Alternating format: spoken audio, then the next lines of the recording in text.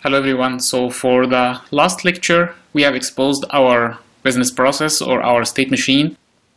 So we have created an endpoint using API gateway that allows us to invoke our process using a URL.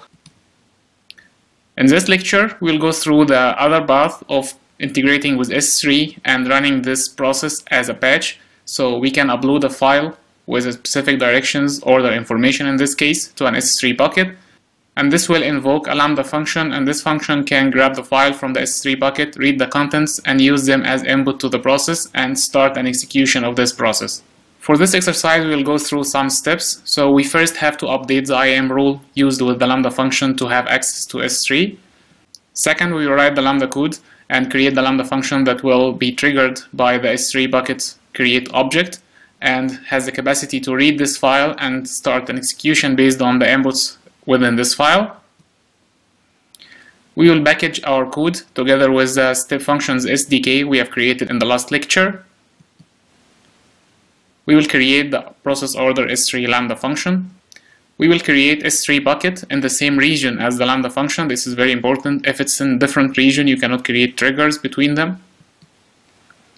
We will create a trigger between the Lambda function and the S3 bucket for object created. So anytime object created with a specific prefix and suffix, this will trigger our Lambda function. And we will test this by uploading a file to this bucket and see how the solution behaves. So let's get into it. I will start first by updating the IAM rule. So this is the rule I will use with my Lambda function, and the thing we need to add here is S3 read access.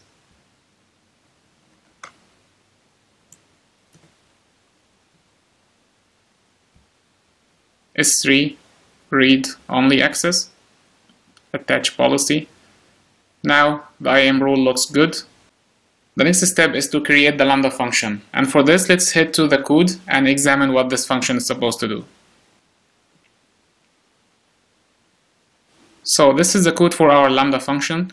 We have a couple of declarations the same way we have done with the other function, and here we also declared S3 because we need this. And then within the handler code, we get the bucket and the file from the event. So as this will be triggered by an object upload, by an object created in S3, you can get the bucket and the key. The key represents the file name or the object that has been created in the bucket. We are logging the bucket name and the key, and then we are creating a params input with the bucket name and the key, and we will use this to get the object. So we are calling here S3 get object, passing the parameters. This will return the file or the object in data variable. We are handling the error, and then in case of success, we are parsing the contents of this file, which is the body, data.body.toString. We are parsing this into a JSON object, and then we will go through the JSON object to extract the product ID and the quantity and use this to create an execution of our state machine defined with this ARN. We will have to change this ARN to reflect the correct state machine created in our environment.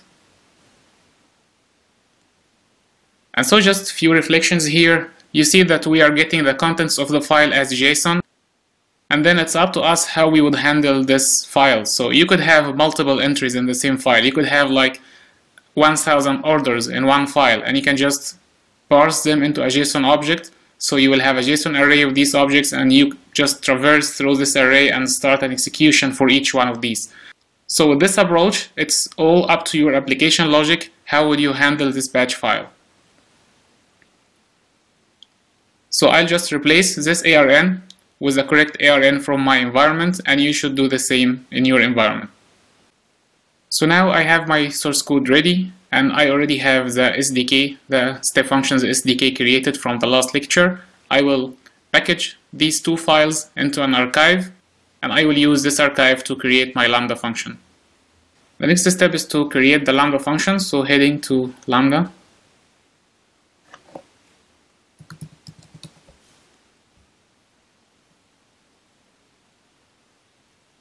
Create Lambda function, blank, next. I will name this process order S3.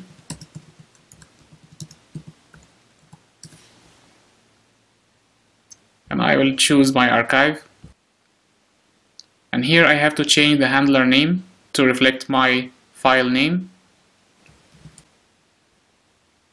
Choose existing rule, Lambda Step Functions. This is the rule that I have added S3 support to. Everything else looks fine. Next, create function.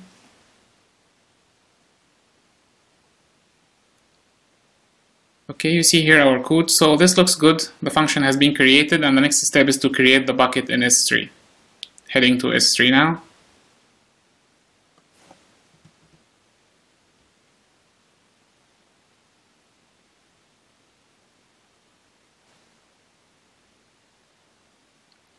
Create bucket. I will just name it process order batch, and you have to make sure that the region is the same region as your Lambda functions.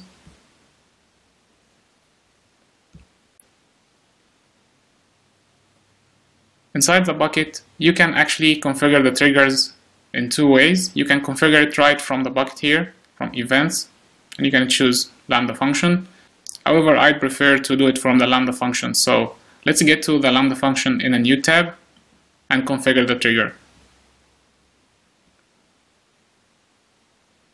Here's my function, triggers, add trigger. So here we'll choose S3, but just as you see, all of these could be a potential triggers to your Lambda function, so you can integrate your process or your state machine with anything of these. You can insert a record in DynamoDB and use this to trigger your function. So the integration points are really wide. Choose S3, choose your bucket, object created, and we will just add a prefix and a suffix for the file, so we make sure that only relevant files will trigger our function. Not every file that will be uploaded to the bucket will trigger our function, only files with a specific prefix and suffix. So I will choose process order as prefix and .json as suffix.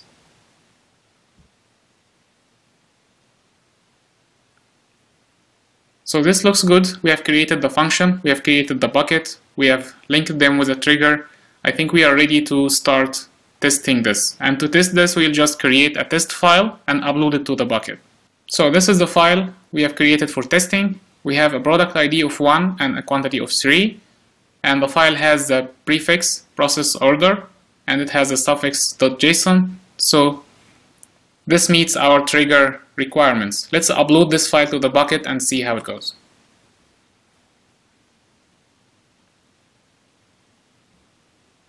Going to my S3. I'm already under the bucket, so I'll choose upload, add my file,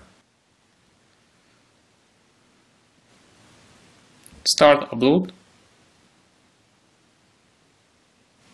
File has been uploaded successfully, so if everything went fine, we should have an instance running of our state machine right now. So let's head to Step Functions. And here you go, you see that we have one finished. Let's get inside. This is the one that has been just created. Execution Lambda S3 1. This is the product ID we have passed from the file. And you can see that it took the bus of processing the order because we have quantity is 3, and this resulted in inventory exists as the output. So inventory exists is true as the output of receive order function. So let's upload another file with a quantity greater than 5 and see how it goes.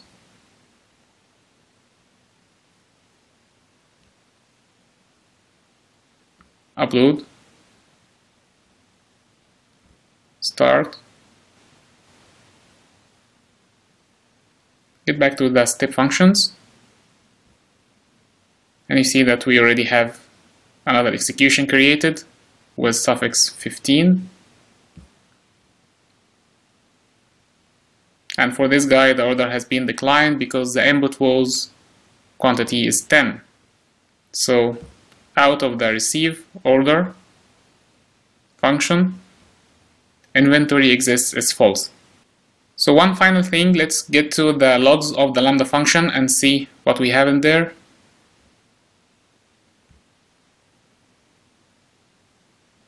Process order, monitoring. In the monitoring, you usually can see the incidents, the utilization and everything, but what we care about now is just the logs. You see here it has two streams, and here you go, you see the logs and you see the custom logs we have added to the code. So we usually print the bucket name and the file name. So this was the first one, process order patch, this is the bucket name. Process order 1, this is the file name, and this is the second one. And you see here that this one resulted in starting the execution described here, and this one resulted in starting this execution. If you have any errors or exceptions, you can track them down here and see how to fix them.